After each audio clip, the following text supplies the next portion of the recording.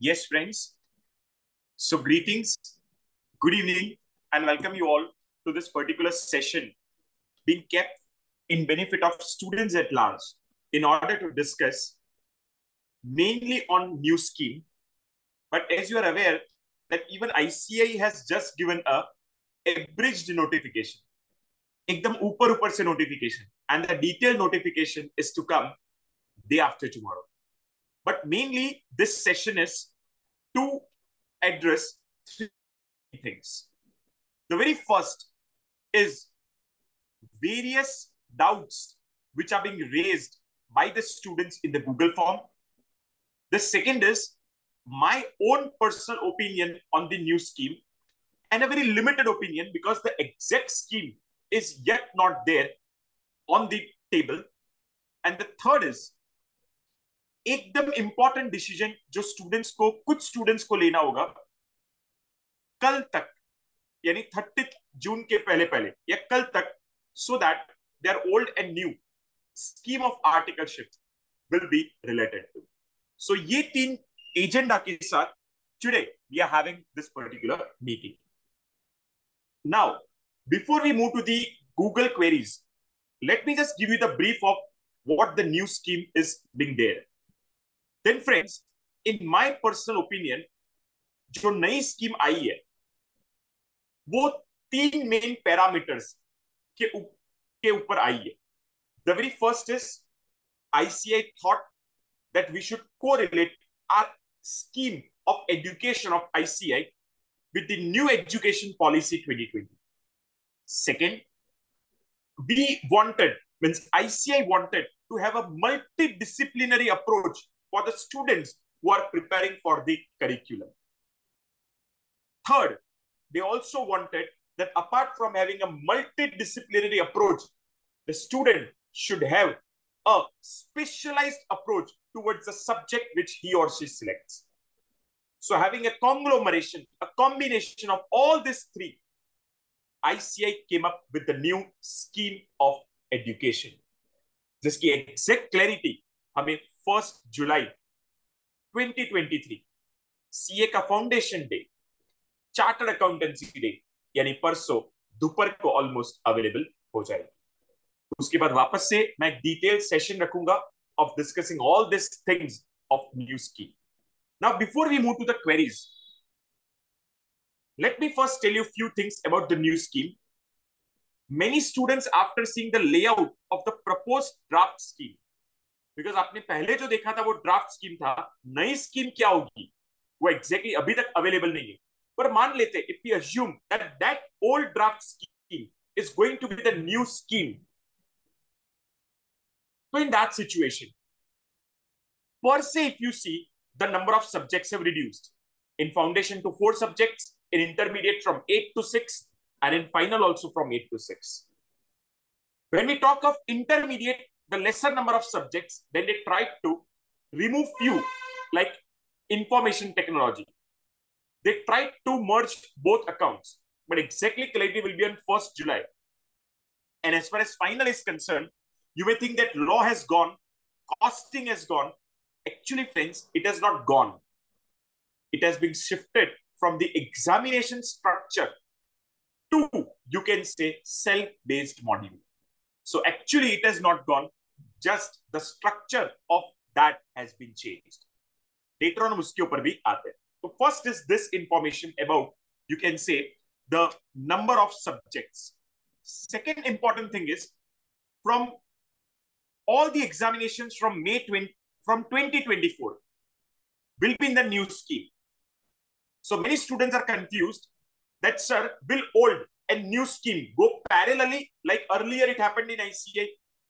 Then seeing the notification, it seems that now this time it is not going to happen. This time, November 2023, for let's talk of foundation, December 2023 will be the last attempt for foundation old syllabus. And November 2023 will be the last attempt for old scheme for the students appearing in intermediate and CA final. Again repeating, for foundation, December 2023, last attempt old scheme. For intermediate and for final, November 2023, last attempt old scheme. That means 2024 में जो भी exams होगी वो by default नए scheme के मुताबिक होगी and आप सब लोग ऑटोमेटिकली कन्वर्ट हो जाओगे न्यू स्कीम में. हाँ, कोई उसका प्रोसीजर करना होगा कि नहीं, that I don't know right now. Almost तो नहीं करना होगा, पर करना होगा तो एक सिंपल प्रोसेस होगा, बिकॉज अब आप जानते हो कि एसएसपी पोर्टल पे, सेल्फ सर्विस पोर्टल पे सब कुछ बहुत आसान हो चुका है. तो this is with respect to कोई पैरेलल स्कीम नहीं हो. Third important point is with respect to articleship.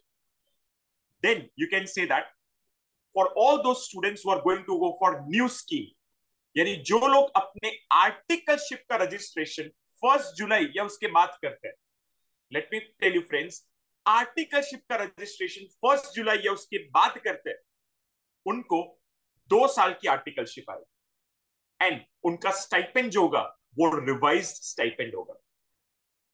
This is for sure. But what about if student wants to go for practice for COP, तो क्या उसे और 1 साल CA firm में करना होगा कि नहीं करना होगा? उसकी एग्जैक्ट क्लैरिटी स्कीम से अवेलेबल नहीं हो रही है. तो वो एग्जैक्ट क्लैरिटी हमें परसों जब लेटेस्ट स्कीम आती है उससे आइडिया आ जाएगी. तो this is with respect to दो students who are registering for articleship after 1st July or on or after 1st July. And one more very, very important thing is that launching of one new certificate, that is BAA, Business Analyst Associate. Sorry, Business Accounting Associate. This is being newly brought. Now, let me, friends, tell you what this is. Then just a minute.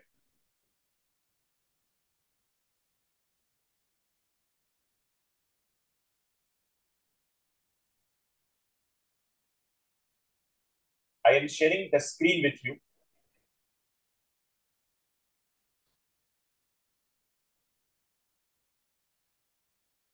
It's a very good step taken by ICAI.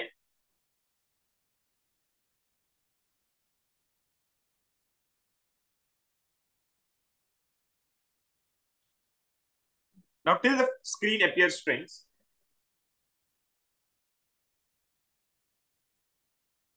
as you can see on the screen,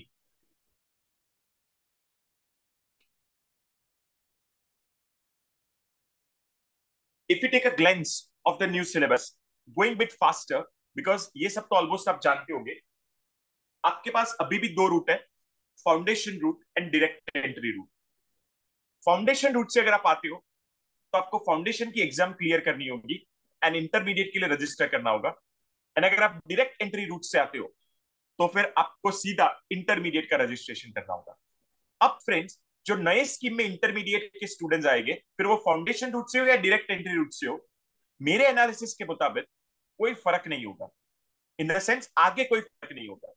यानी कि एक बार आप intermediate का registration करते हो, फिर आपको क्या करना है, तो आपको आपके दोनों ग्रुप क्लियर करने हैं एंड पैरेलली आपको आपकी 2 ट्रेनिंग्स कंप्लीट करनी है. एक ओरिएंटेशन ट्रेनिंग एंड दूसरी इंफॉर्मेशन टेक्नोलॉजी ट्रेनिंग. एक बार आपका ये दोनों कंप्लीट हो जाता है, फिर ही आप 2 साल के आर्टिकलशिप में, यानी कि 2 साल के प्रैक्टिकल ट्रेनिंग में जा सकते हो. एंड जब आप ये प्रैक्टिकल ट्रेनिंग कर रहे हो, राइट, उसके बाद आपको क्या करना होगा, या उसके साथ साथ आपको क्या करना होगा, तो आपको 2 चीज करनी होगी. एक, advance orientation and advance IT training करनी होगी, जो पहले भी थी. और यूनिक चीज ये है कि इसके साथ साथ, आर्टिकलशिप के साथ साथ, आपको self paced online modules clear करने होंगे. Friends, very important, self paced online modules clear करने होंगे. एंड एक बार आप आपकी प्रैक्टिकल ट्रेनिंग कंप्लीट कर लेते हो 2 साल की, एंड उसके बाद के 6 महीने खत्म हो जाते हैं. दूसरा, आपकी एडवांस ओरिएंटेशन की ट्रेनिंग एंड एडवांस आईटी की ट्रेनिंग कंप्लीट हो जाती है. एंड तीसरा, आपको applicable self paced online modules complete हो जाते हैं। ये तीनों तीन हो जाए, वापस से मैं रिपीट कर रहा हूं, आर्टिकलशिप प्लस 6 मंथ्स कंप्लीट हो जाए, दोनों ट्रेनिंग्स एडवांस लेवल की कंप्लीट हो जाए, एंड आपके सेल्फ पेस्ड मॉड्यूल्स कंप्लीट हो जाए, उसके बाद आप सीए फाइनल की एग्जाम के लिए एलिजिबल हो जाओगे।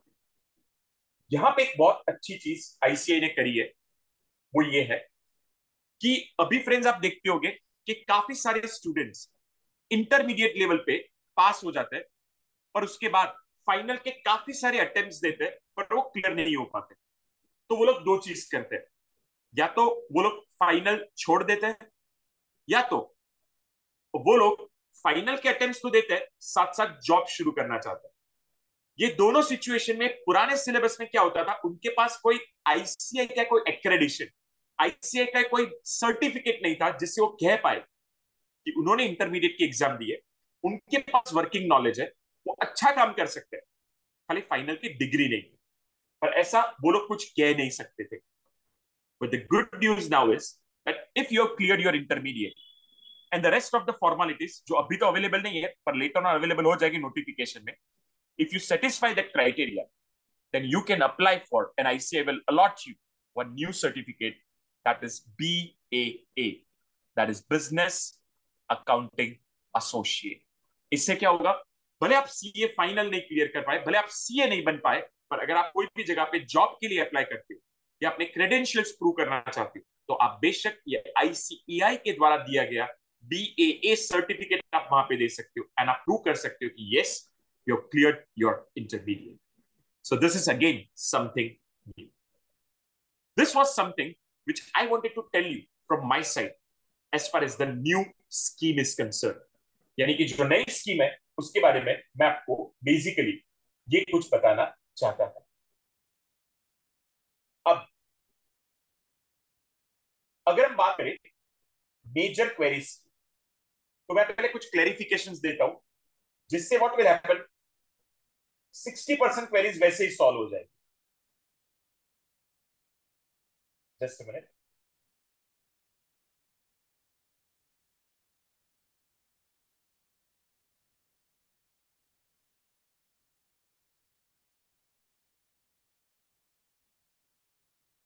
आपकी 60% क्वेरीज वैसे ही सॉल्व हो जाएगी। Which are those points, right? या वो पॉइंट्स कौन से हैं? Very first thing, direct entry students is the biggest, or might be facing the biggest issue right now. उसमें मैं फर्स्ट बात करूं कि अगर आप 30 जून यानी कल तक आपके आर्टिकलशिप का रजिस्ट्रेशन करवा देते हो, तो in that case your articleship will be for 3 years. एक मिनट आगे डिस्कशन में बढ़ते पहले लेट मी टेल यू, नई स्कीम के आने से आपको आपके स्टडीज को दो पार्ट में ब्रेक करना। एक है आपकी आर्टिकलशिप एंड दूसरा है आपका एजुकेशन। क्यों मैं ऐसा कह रहा हूं? बिकॉज कई सिचुएशंस में ऐसा हो सकता है कि आपकी आर्टिकलशिप पुराने सिलेबस में, पुराने स्कीम के मुताबिक चल रही है, 3 साल वाली, एंड आपका एजुकेशन या एग्जामिनेशन नए स्कीम के मुताबिक आएगा। So this is possible, and friend I am going to take all the doubts, wait for that, but that will come as per new scheme. सो ऐसा हो सकता है कि आपकी एक चीज ओल्ड स्कीम के मुताबिक हो, आपकी दूसरी स्कीम नए चीज के मुताबिक हो। This is 100% possible, no doubt in it, उसमें कोई डाउट नहीं है। Now let me tell you for direct entry students, friends कल तक 2 मिनट में लेता हूं, फिर मैं सभी के क्वेरीज पे आता हूं। कल तक अगर आप रजिस्ट्रेशन नहीं करवाते हो और 1 जुलाई या उसके बाद रजिस्ट्रेशन करवाते हो, तो आप बाय डिफॉल्ट आप न्यू आर्टिकलशिप में आओगे। यानी कि आप दोनों आपके जब ग्रुप क्लियर करते हो इंटरमीडिएट के, उसके बाद आप एलिजिबल हो जाओगे। तो this is a bit concern for you, पर आई थिंक सो इसके लिए शायद से आईसीआई कोई क्लैरिफिकेशन दे, पर फिलहाल तो एडवाइस यही है। अब कुछ ऐसे भी बच्चे हो सकते हैं जिन्होंने अभी अभी आर्टिकलशिप का रजिस्ट्रेशन करवाया पिछले 2 महीने में, पिछले 1 महीने में या इस वीक में, और उन्होंने ओल्ड स्कीम के मुताबिक रजिस्टर करवा दिया, राइट। एंड अब अभी वो लोग 3 साल के लिए एलिजिबल है, पर वो बोलते सर हमें तो क्या करना है, नई स्कीम के 2 साल में जाना है। तो कोई वे आउट है? Then there is only one way out, that is what, to terminate your existing article. अब आपके सर से बात करो, एन एग्जिस्टिंग आर्टिकलशिप जो आपकी है, टर्मिनेट प्रोसीजर कर दो, तो आपने जो भी 2 महीने या 1 महीने या 1 वीक या फोर्टनाइटली जितना भी सर्व किया है वो जीरो हो जाएगा। एंड एक बार आपकी टर्मिनेशन हो जाए, उसके बाद आप नए स्कीम के अंदर आर्टिकलशिप का रजिस्ट्रेशन करो, जिससे आप 2 साल वाली आर्टिकलशिप में चले जाएंगे। तो दिस इज वन एडवाइस। सो मैंने पहली एडवाइस डायरेक्ट एंट्री के लिए दी, पर वो थोड़ी डाइसी सिचुएशन है बिकॉज नोटिफिकेशन भी अपने आप में क्लियर नहीं है, तो we need to wait for the transition provision to come. But जिन्होंने अभी अभी आर्टिकलशिप ज्वाइन की है, वो लोग क्या कर सकते हैं, वो लोग उसे टर्मिनेट करके अगर चाहे तो 2 साल वाली आर्टिकलशिप में शिफ्ट हो सकते हैं। मैं क्यों ये करने के लिए कह रहा हूं फ्रेंड्स कि आप टर्मिनेट करके 2 साल की आर्टिकलशिप में जाओ? Then in that situation, okay Keval, I'll see to it. Then in that situation, the point is, what personally, this is my personal opinion, what I've seen is that student, एक side articleship, दूसरा अपने पढ़ाई का burden, and तीसरा अपने education classes का burden, ये तीनों तीन एट अ टाइम नहीं बेयर कर सकता। दूसरी चीज, वो सीए के साथ साथ कोई भी बैचलर्स या दूसरा मास्टर्स कोर्स करता है, तो उसके भी इंटरप्शंस बीच में आते रहते हैं। So what I have personally scene is that doing articleship and studies at same point of time does not give exact justice. A student is unable to give exact justice to either, that is neither the articleship office nor the studies. So मेरे personal opinion में शायद से इसी reason से ICI came up कि नए scheme में जो भी स्टूडेंट दोनों ग्रुप क्लियर करता है, अपने पढ़ाई के प्रेशर को बाजू में रख देता है, उसके बाद वो ऑफिस में आके पढ़ना शुरू करें। एंड अगर आप दोनों चीज पैरेलली भी करते हो, तो उसमें कई बार ऐसा होता है फ्रेंड्स कि आप जब आर्टिकलशिप में एक्चुअली सीखने का जब टाइम होता है, जब सीजन होती है जुलाई, सितंबर, अक्टूबर, तभी नवंबर अटेम्प्ट के कारण आप लीव पे होते हो। तो जब एक्चुअल एक्सपोजर की जरूरत होती है, तब आप अवेलेबल होते नहीं हो। तो ये सबको अवॉइड करने के लिए my personal opinion is that if you have yet not registered for articleship, then please register for articleship in the new curriculum, clear both the subjects of intermediate, and then only clear both the subjects of intermediate, and then only go for uninterrupted detailed articleship. In my opinion, that is the best way to deal with the articleship. मुझे ऐसा लग रहा है in my personal opinion. So this was one major clarification जिससे काफी सारे लोगों की क्वेरीज सॉल्व हो जाए। अब एक और एनालिसिस मैं आपको बताता हूं, इससे और काफी सारी क्वेरीज को सॉल्व हो जाएगी। वो ये, अगर आप फाउंडेशन के स्टूडेंट हो, 2 मिनट के लिए मान लेते हैं फाउंडेशन के स्टूडेंट हो, तो दिसंबर जून 23 आपका जो भी अटेम्प्ट है, वो तो शायद से अभी एग्जाम में, अभी वीडियो में ही नहीं होंगे, तो सीधा दिसंबर में जाता है। अगर दिसंबर 23 में आप अटेम्प्ट देते हो एंड अगर आप पास हो जाते हो, तो आपका इंटरमीडिएट नए सिलेबस में आएगा। एंड दूसरा, दिसंबर 2023 में फाउंडेशन के लिए अपियर होते हो, and because of any reason if you are unable to crack it out, if you are unable to crack it out, then in that situation, your second attempt of foundation, listen to me friends perfectly, your second attempt of foundation in 2024 will be in the new scheme. So abhi koi bhi student अगर ये foundation का video देख रहा है और उसका दिसंबर 23 attempt है, तो वो तन तोड़ मेहनत करे, अनटायरिंग एफर्ट्स करे, कुछ भी करे, बट वो कुछ भी करके वो अपनी एग्जाम्स दिसंबर 2023 में कंप्लीट करने का पूरा प्रयास करे. That is my humble opinion. Second important point, अगर आप इंटरमीडिएट के स्टूडेंट हो या आप फाइनल के स्टूडेंट हो, अगर आप मई 2023 जब भी आपने अभी एग्जाम दी है, उसमें अगर आप दोनों ग्रुप, पहले इंटरमीडिएट पे आते, इंटरमीडिएट में अगर आप दोनों ग्रुप क्लियर कर देते हो, very nice.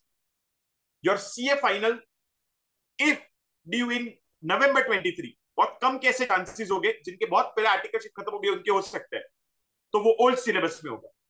And in case आपके फाइनल का अटेम्प्ट 2024 में आता है, तो बाय डिफॉल्ट वो न्यू स्कीम में होगा. अब फाइनल के लिए आता है, फाइनल में मान लो आपका एक ग्रुप अभी मई 2023 में क्लियर हो जाता है, तो दूसरा ग्रुप आप नवंबर 2023 में दोगे, वो ओल्ड सिलेबस में होगा. That will be in old syllabus. But in case if you fail in November 2023, then one or both groups in 2024 will be by default as per the new scheme. So किसी को भी अभी भी इसका clarity ना हो, तो मैं ये वीडियो अपलोड करूंगा यूट्यूब पे, आप इसे पॉज करके थोड़ा स्लो करके इसे सुन लेना. पर एक मंत्र याद रखो, नवंबर 2023 या 2023 में जितनी भी एग्जाम्स होगी कोई भी लेवल की, वो ओल्ड स्कीम में होगी. भले 1 जुलाई से नई स्कीम आ चुकी है, पर 2023 में जितनी भी एग्जाम्स होगी वो ओल्ड स्कीम के मुताबिक होगी. एंड दूसरी इंपॉर्टेंट चीज, 2024 में जो भी कोई एग्जाम होगी, वो बाय डिफॉल्ट न्यू स्कीम में होगी. ये मंत्र याद रखोगे तो ऑलमोस्ट बेसिकली आपकी क्वेरीज सॉल्व हो जाएगी. अगेन आई एम रिट्रेटिंग, भले 1 जुलाई 2023 को नई स्कीम आ जाती है, जिनकी भी जो भी लेवल पे एग्जाम्स 2023 के साल में है, वो सारी एग्जाम्स ओल्ड स्कीम के मुताबिक रहेगी. एंड जिनकी भी जो भी एग्जाम्स 2024 में है, वो सारी एग्जाम्स नई स्कीम के मुताबिक होगी. एंड अगर आप थोड़ा पास करते हो ओल्ड स्कीम में और आप फिर ट्रांजिट करते हो नई स्कीम में, तो बिलीव मी फ्रेंड्स, आपके एग्जामिशंस कैरी फॉरवर्ड हो गए, आपके ग्रुप्स कैरी फॉरवर्ड हो गए, एंड ग्रुप्स में कोई सब्जेक्ट अंदर होगा तो वो भी कैरी फॉरवर्ड होगा. Because bear in mind friends, ICI almost ऐसा कोई स्टेप नहीं लेगा जो स्टूडेंट को डिसएडवांटेजेस सिचुएशन में हो. सो आईसीआई जब ट्रांजिशन प्रोविजन क्लियर करता है, वो जब परसों आएगी, तो ऑलमोस्ट आप देखोगे कि 95% प्रोविजन आपके फेवर में होगी. पर फ्रेंड्स, कुछ जगह पे ऐसा हो सकता है, कुछ जगह पे कि हर एक चेंज हर कोई को जस्टिस दे पाए, वैसा नहीं हो सकता. तो शायद से ऐसा हो सकता है, शायद, आई एम नॉट श्योर, पर शायद से ऐसा हो सकता है कि कोई नियम 5% बच्चों के फेवर में ना हो. पर जब आप कोई मास लेवल पे बदलाव लाना चाहते हो, तो आपको माइनॉरिटी को छोड़ के मेजॉरिटी जो सबके हित के लिए हो, वैसे रूल्स बना के एक बार ट्रांजिट करना पड़ता है. पर एज आई टोल्ड यू, मेरे मुताबिक, एनालिसिस के मुताबिक कोई पैरेलल स्कीम नहीं चलेगी, सब लोग नए में शिफ्ट हो जाए. प्लस यहाँ पे एक दूसरा डाउट आ सकता है कि सर, मान लो कि अगर हम नए में शिफ्ट हुए, हमने एक ग्रुप पुराने में दिया और दूसरा ग्रुप नए में देना है, तो सर बहुत सारे सब्जेक्ट्स में इंटरनल कंटेंट्स चेंज हो गए, तो क्या नई मॉड्यूल्स आएगी? I don't know. बट पहले जब जब ऐसा हुआ है, तो आईसीआई ने नॉमिनल फीस चार्ज किए और आपको कूपन कोड दिए, और उससे आप मॉड्यूल्स ले सकते थे. तो I again anticipate, my personal anticipation, that ICI ऐसा ही कोई प्रोसीजर रखेगा. सो इन केस आप ओल्ड में रजिस्टर्ड हो, आपके पास पुराने मॉड्यूल्स है, एग्जामिनेशन के लिए आप नए स्कीम में चले जाते हो या आप बाय डिफॉल्ट शिफ्ट हो जाते हो, then in that situation you can say that you will be given some option by which you can go for the new modules to study for your new syllabus. So this is my analysis for the existing students who are already there. Now friends, we want to move for the doubts which were being there. And उसके पहले एक doubt और मैं solve कर देता हूं, सो काफी सारे डाउट्स चले जाएंगे। वो ये, किसी ने मई 2023 में एक ग्रुप दे दिया है, किसी ने मई 2023 में एक ग्रुप दे दिया है, उसका रिजल्ट अभी तक नहीं आया। अब तो लग रहा है उसका रिजल्ट ऑब्वियसली 1 जुलाई के बाद आएगा।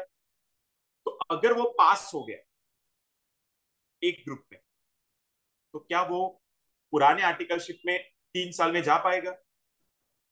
देन अभी के मुताबिक the answer is no, because scheme has no such clarity. पर शायद से ट्रांजिशन प्रोविजन में कुछ आए, पर अगर नहीं भी आता है तो वो नहीं जा सकता है। यानी वो मई 2023 का फर्स्ट ग्रुप 1 जुलाई के बाद क्लियर करे तो उसकी दोनों चीज नए सिलेबस में होगी, सॉरी उसकी आर्टिकलशिप नए सिलेबस में होगी।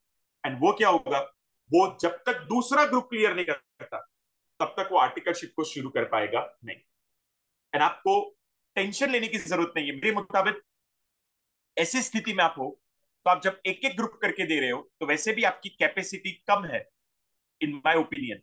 तो आपको एक बार आपकी कंप्लीट स्टडीज कंप्लीट कर देनी चाहिए, उसके बाद ही आपको आर्टिकलशिप के लिए आगे बढ़ना चाहिए। तो इससे भी शायद से काफी सारी क्वेरीज आपकी सॉल्व हो गई होगी। Now I am moving towards the Excel queries which were being raised. उसके ऊपर जाते हैं और मैं नाम भी हाइड कर देता हूं, बिकॉज किसी ने बोला नाम हाइड कर देना। ओके, ऐसा कोई प्रॉब्लम नहीं होना चाहिए, पर फिर भी I always try to be in students interest. आप जैसा बोलो वैसा करते हैं।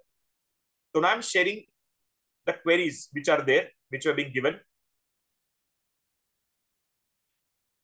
जो क्वेरीज का आंसर मैंने अब तक ऑलरेडी दे दिया है वो मैं रिपीट नहीं करूंगा, राइट। सबसे पहला एक सीए फाइनल के स्टूडेंट का डाउट है दैट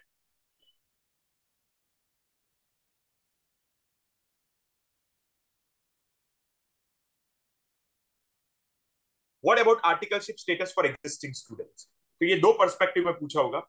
अभी एग्जिस्टिंग स्टूडेंट हो, आर्टिकलशिप चल रही है, तो अभी भी वो 3 साल की रहेगी। एंड दूसरा हिडन डाउट, अगर मैं मान लू हिडन डाउट आप स्टाइपेंड के बारे में पूछ रहे हो, तो फिर माय ओपिनियन 1 जुलाई को क्लियर होगा।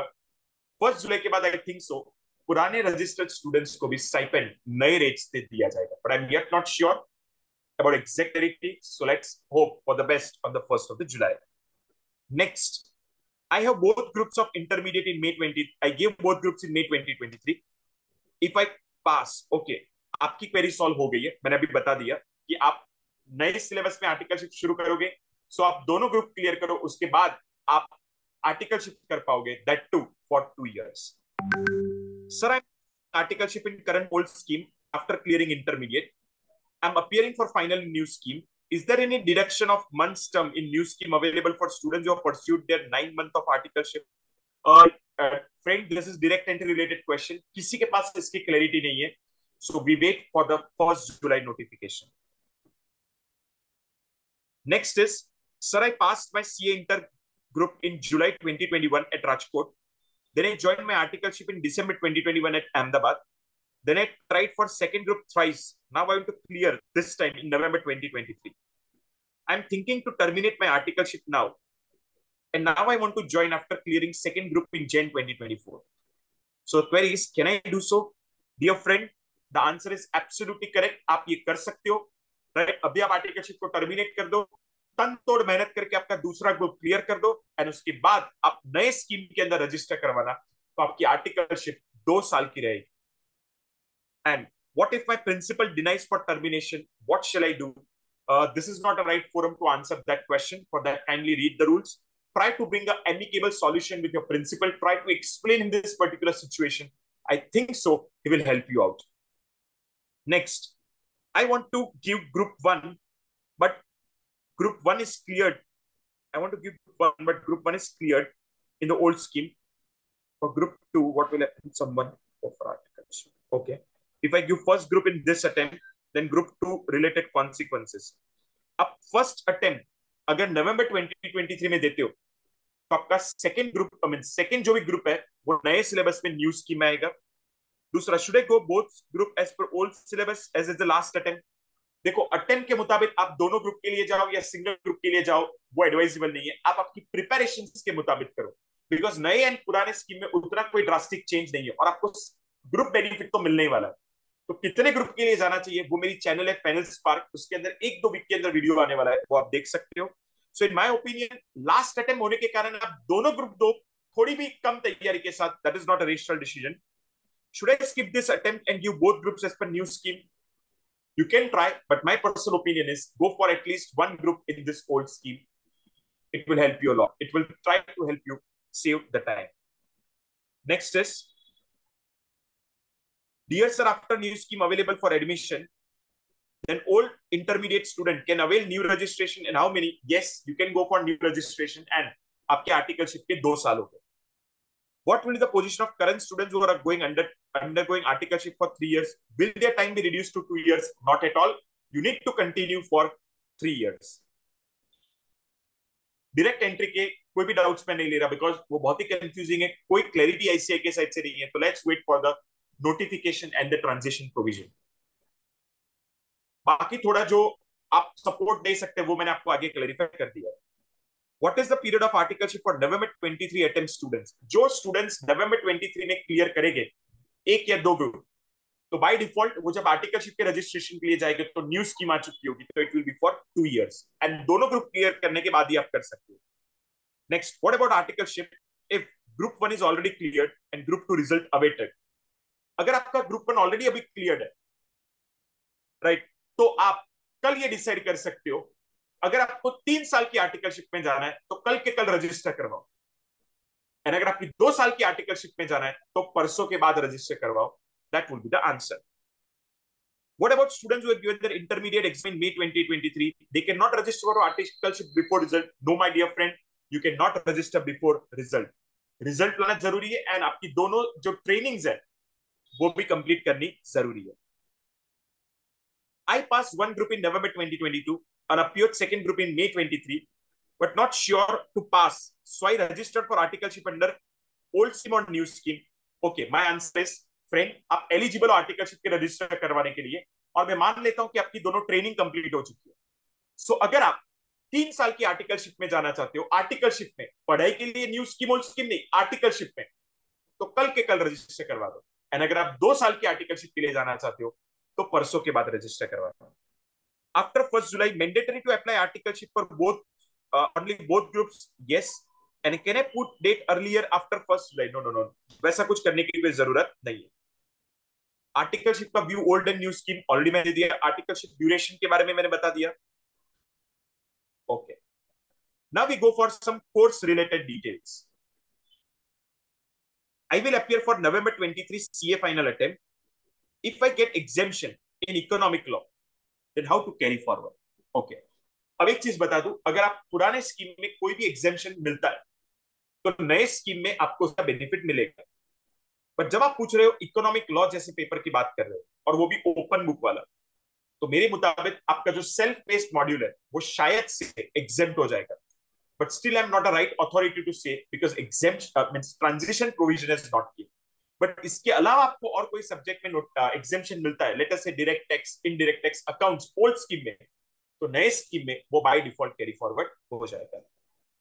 If I clear first group in November 23, then am I required to appear for self-paced module? Yes. अगर आप एक ग्रुप November 23 में क्लियर करते हो तो आपका दूसरा ग्रुप 2024 में आएगा, तो 100% आपको सेल्फ पेस्ड मॉड्यूल्स क्लियर करने पड़ेंगे, उसके बाद ही आप न्यू स्कीम में दूसरा ग्रुप दे पाओगे।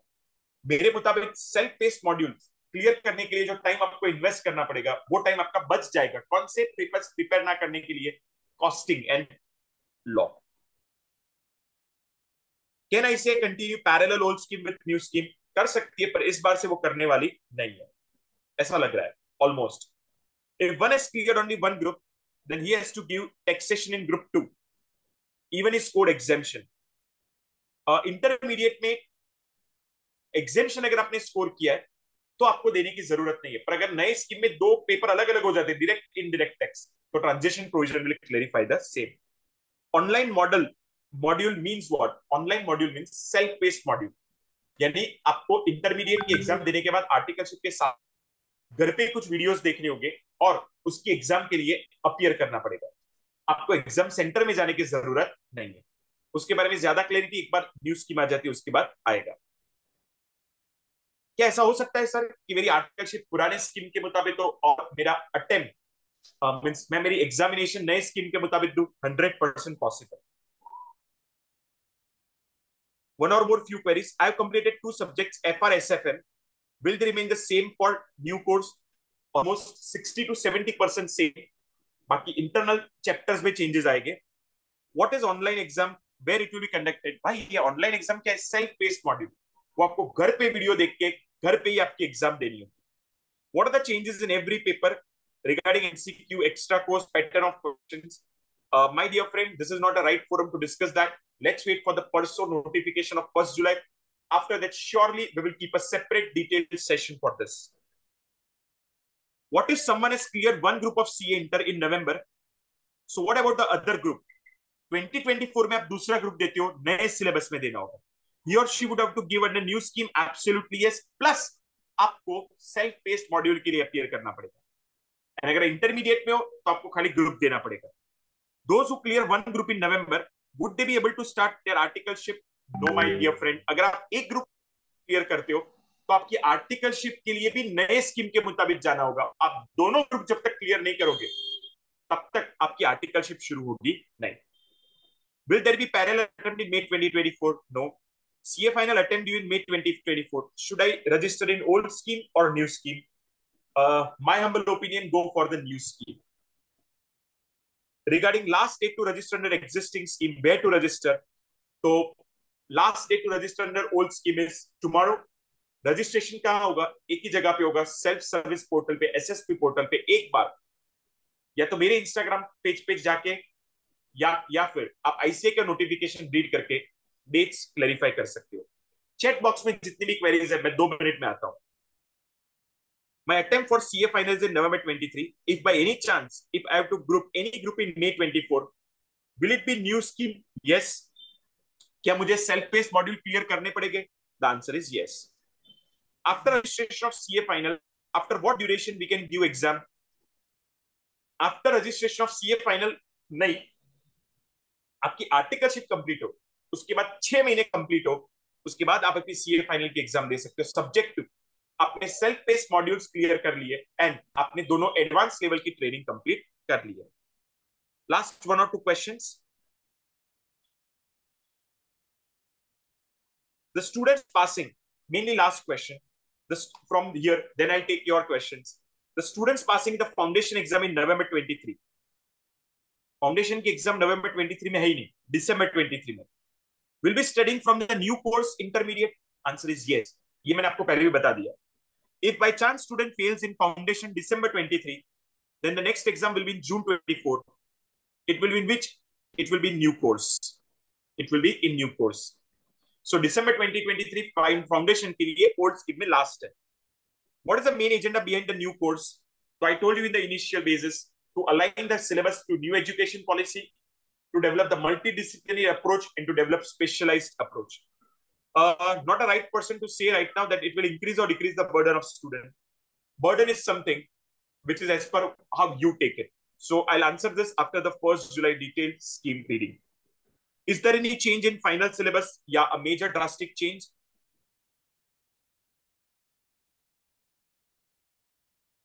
Okay. So नीचे की भी जो queries है वो मैंने मेरे जनरल डिस्कशन के अंदर कवर अप कर ली है। So all this were the quiz which I received in the Google form.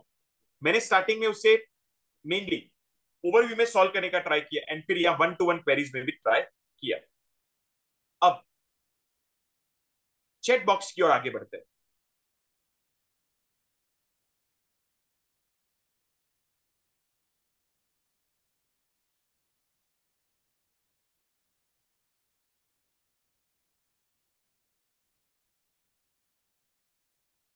Chat box की क्वेरीज की ओर आगे बढ़ते हैं।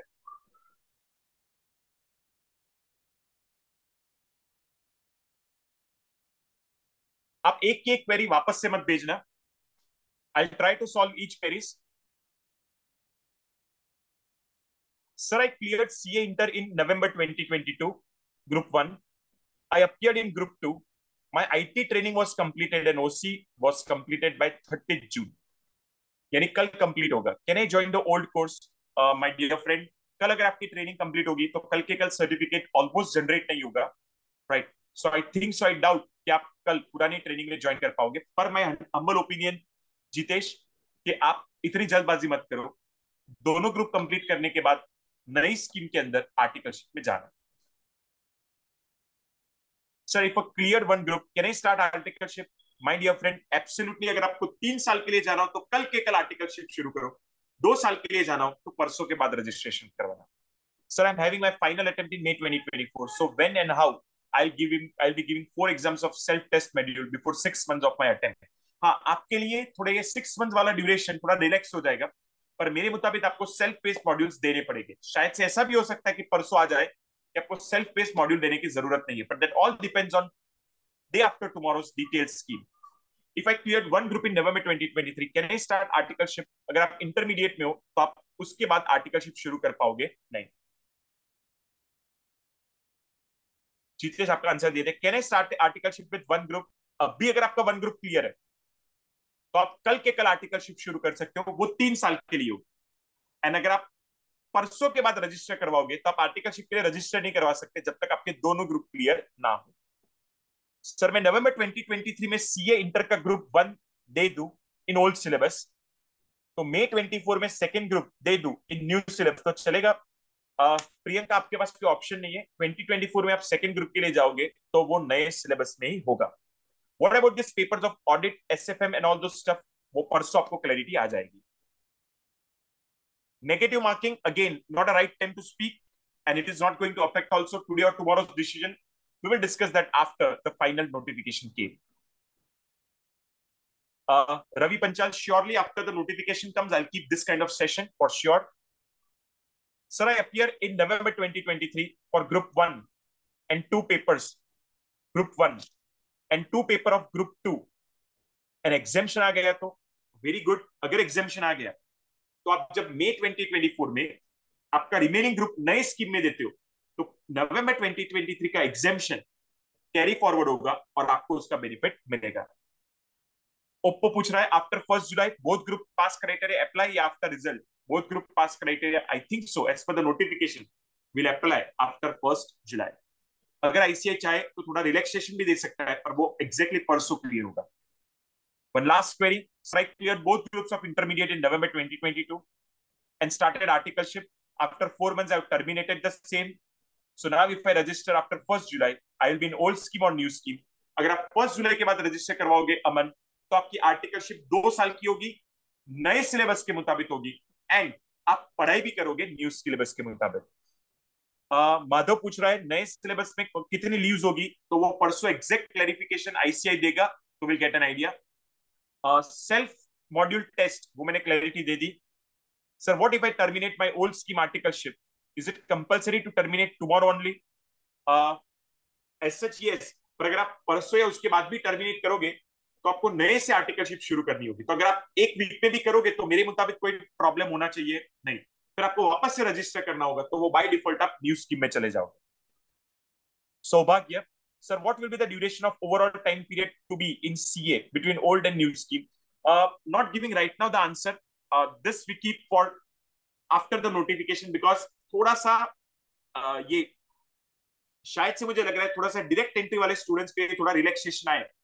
तो this answer I'll give surely by a small YouTube video also and by keeping this kind of session also, but that will be after 1st July. I think CA final existing students wait till November 23. या निखिल का सही बात है. और mainly जो direct entry के students हैं उनको इतना अच्छी तरीके से गाइड करना थोड़ा डिफिकल्ट है बिकॉज आईसीए की उतनी क्लियर क्लैरिटी अभी तक अवेलेबल नहीं है. So friends, this was something in a session from my side.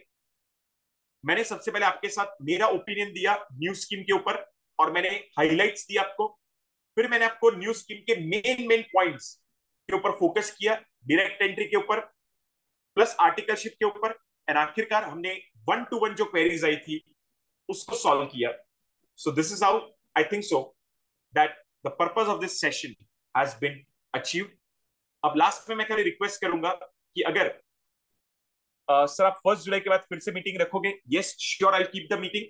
आप मेरे साथ मेरे सोशल मीडिया हैंडल्स है, कोई भी जगह पे आप फेनिल स्पार्क सर्च करो, met B Twitter, met B LinkedIn, met B Instagram और मेट बी यूट्यूब, हर एक जगह मेरी चैनल है, उसे सब्सक्राइब करके रखना, राइट। तो उसके ऊपर आपको ऐसे ही अच्छे अच्छे वीडियोस एंड अपडेट्स मिलते रहेंगे। ये वीडियो भी मैं अपलोड कर दूंगा, सो आप फास्ट ट्रैक पे सुन के उसके बारे में अपने अपडेट्स दे सकते हो। पर please as a part of gratitude, एक बार ये वीडियो खत्म होता है उसके बाद जितने भी सोशल मीडिया चैनल्स पे आप हो, प्लीज मुझे फॉलो करना, सो हम दोनों कनेक्ट हो पाए एंड मैं आपको इस तरीके के अपडेट्स दे पाऊं। Now can I just request everyone who is present here to just turn on your cameras. I just want to take one pic for my memory and for social media sharing. So if you can just turn on the cameras. Okay, I can see some handsome faces. Okay. और अगर मेरे अलावा कोई और भी अगर pick ले लेता है तो just to share to me on my Instagram. So if still few more faces can come online, few more faces. Okay.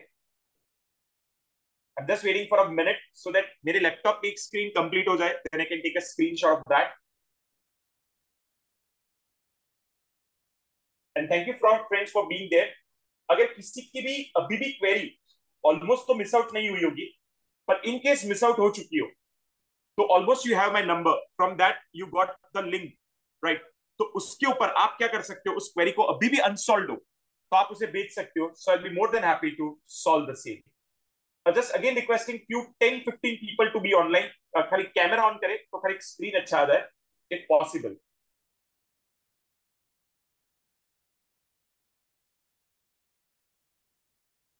Okay, not an issue. So thank you friends for being there. I think so सबकी queries solve हो चुकी है.